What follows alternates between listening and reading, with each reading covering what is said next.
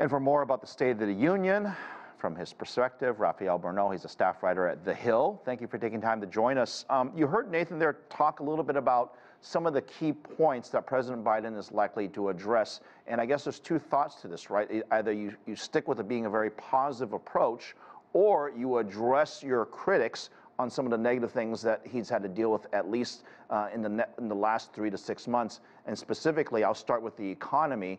What's he going to say about that?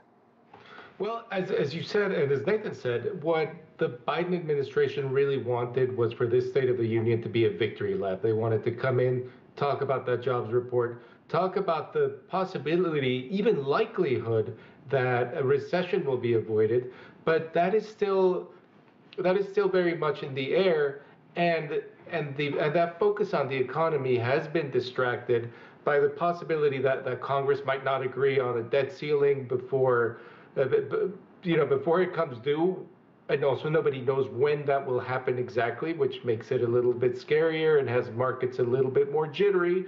And of course, the incident with the, as Nathan put it, the Chinese balloon, also distracted attention from economic successes into foreign policy. Yeah, let me dive a little deeper into the domestic issues here. One of the things that he's been faced with over the past 6 to 9 months, and this partially relates to the conflict in Ukraine, is that we saw inflation numbers peak up, the price of oil came up. We often talk about the cost of living in different countries, and of course, it's also here in America that we are also dealing with ways to mitigate the higher costs of inflation, which almost hit 10% essentially. Now, at the same time, President Biden is going to highlight how strong the job market is as well.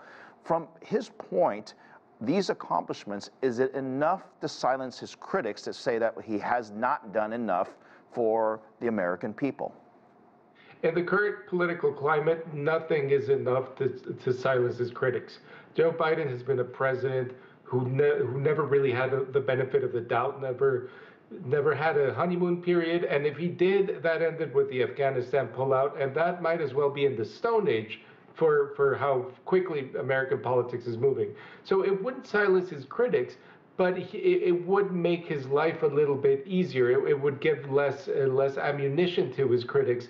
And Joe Biden, regarding his critics, he wants to be the good cop and let congressional Democrats be the bad cop. He wants to put out a helping hand to Republicans to work together on the debt ceiling, although probably not negotiate on the debt ceiling. Those are two very different things, while congressional Democrats levy criticisms against Republicans. And then you have obviously the issue of this is a partial Republican Congress, so he has to find a way to work together. And when we move on to, say, the foreign policy issues, we're not in agreement in Congress on what to do about Ukraine. We seemingly, I think, the criticism of going back to the balloon, but it goes further back than that, right? It's about U.S. policy, specifically dealing with Asia, specifically with China. We don't have a uniform voice when it comes to how to handle these situations, and he has to speak to those critics too, doesn't he? He does. Biden's critics will see him as weak on China. They'll see him. They've seen him as weak as, like I said, since the Afghanistan pullout. I think he still does have a majority in Congress, in both houses of Congress, including the Republican-led House, on the Ukraine issue. But it's not as strong a majority as it was when there was a Democratic leadership. And the fact that he was unable to engage with China because of the balloon incident and because of Secretary Blinken's postponed trip to China, that has opened up more fodder to critics who say that Biden, despite having a very long history of foreign policy experience, might not have as many foreign policy successes as he wishes he could present today. Typically, as I have watched dozens of these speeches, midterm speeches highlight what we did good or what you did good, but the job's not done yet. There's still more work to do. I mean, that's typically how these speeches go. When we say there's more work to do, he still has 2 more years, but the billion-dollar question is, will he talk or mention 2024? It is the billion-dollar question, frankly, and he knows already that the Republican rebuttal delivered by 40-year-old Sarah Huckabee Sanders, the governor of Arkansas, she is expected to say that she's half the age of the president.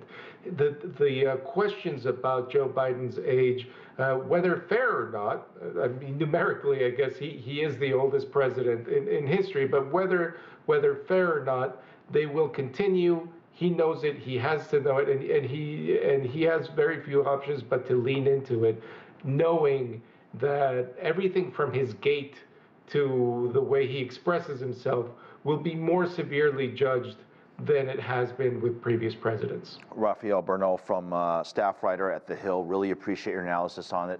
A couple more hours to go. I'm sure you'll be watching as closely as we will. Thank you.